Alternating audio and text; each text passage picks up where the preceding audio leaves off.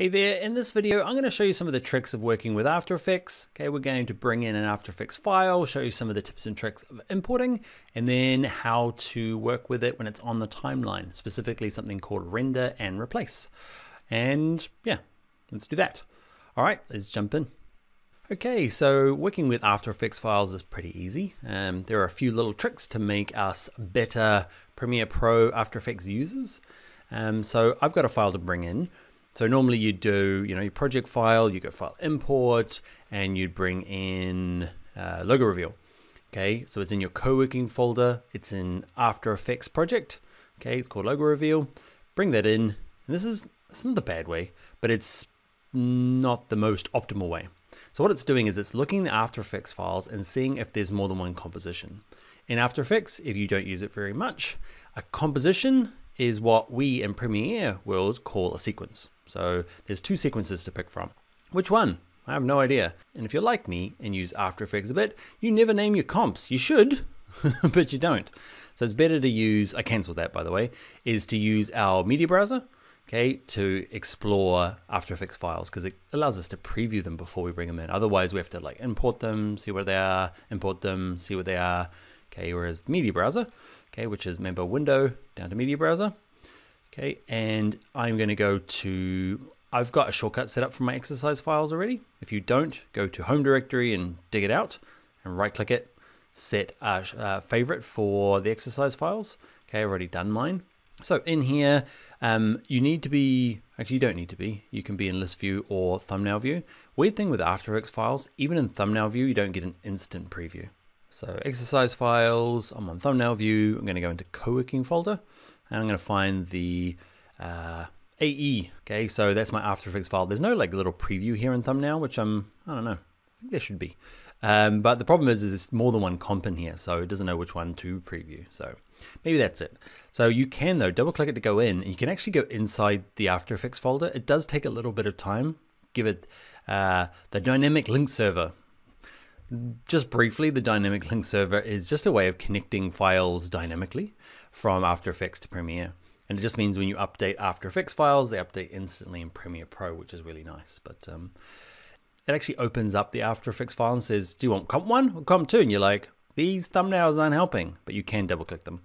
Okay, and they're not imported yet, but you can preview them up here and kind of work your way through which one you want. In my case, I've got two kind of logo stings, okay, for the beginning of our little project here.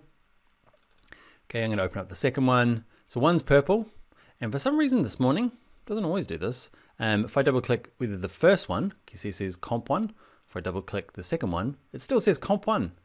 Let me know in the comments whether yours is fixed or not. I'd be interested to know whether, yeah, mine's broken, everyone's broken.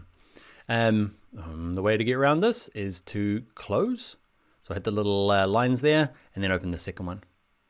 Okay, and you can see this is the second one. Just a different colorway. It might be a completely different project or a different composition that's inside After Effects, and you can work your way through them. So we can bring it straight from the media browser. So that's not imported, right? Because we're using the media browser. We can import it by dragging it into the project or just drag it straight into the comp. Who remembers what I can hold down to kind of push all this along? You remember Command on a Mac, Control on a PC, and I'm going to put it there and it just pushes it all along. Ripple insert is what I want to say. Whatever that is, pushing it all along thing. All right, my problem is I've still got my in and out points over here, so it's jumping out there. Let's clear the in and out points.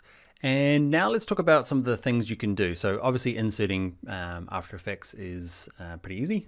Media browser is a little bit extra handy. What we're going to do is I'm going to set it to full. Mine's playing back okay. Okay, so often After Effects compositions won't. Okay, I try to add some motion blur and stuff to it to make it stress the computer out, but it's actually doing just fine. So let's imagine that it's running really slowly. We know that we can render in and out. So hit enter on my keyboard and we'll render this little chunk and work fine. The trouble with it though is if I end up moving it and using it somewhere else, you can see it's gone red. If I start adjusting it, it kind of, for something like this, because I've done it in After Effects, it's done. I don't need this to not be done, to change it anymore. Okay, I need it to be finished. It's something that I use on, say, loads of projects. It might be social media kind of like call outs, or it might be, say, the end of your video, some sort of kind of trailer, or maybe it's like the YouTube what next kind of brackets and kind of, you know, what to view next and click on the channel and buy merch type of thing. It's something you've made in After Effects and you don't need to redo it all the time, okay, or have it rendered every time.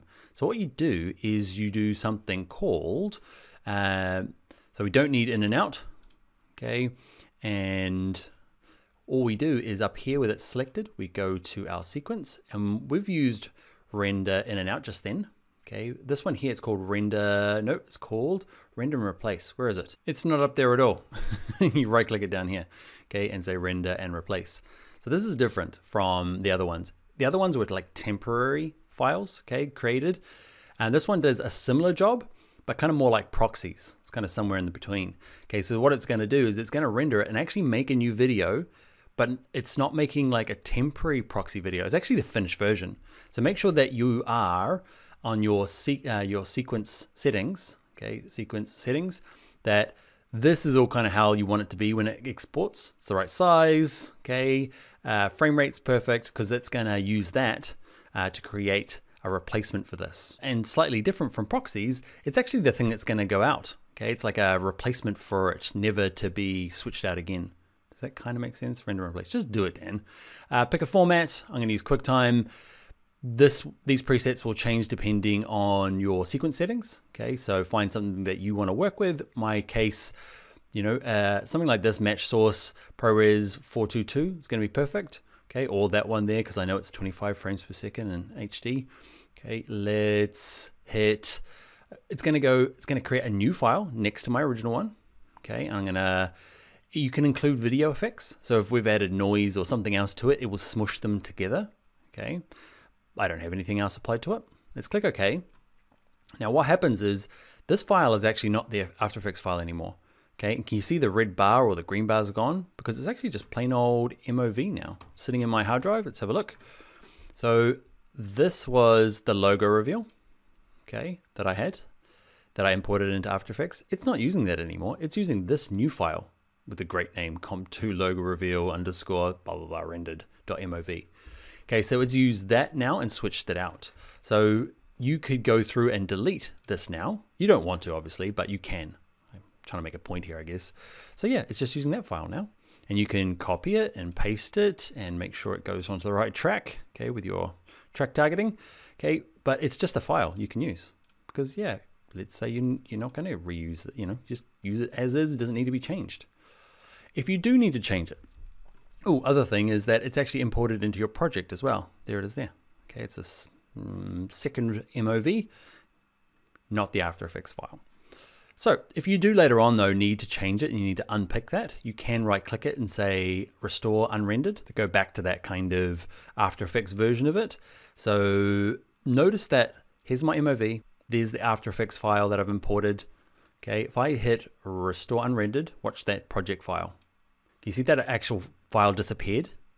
Okay, so it went back, it's now using this and it needs to be rendered again. It might run slowly, but you can make changes to it if you need to. Cool, so when you are using After Effects files, it's gonna stress your machine out pretty heavily. So just render and replace, you can go back afterwards. If you're doing lots of changes to your After Effects files, probably just use your normal render in effects in and out, okay, just to make it run fast. But if you're doing lots of changes, it's gonna have to update all the time.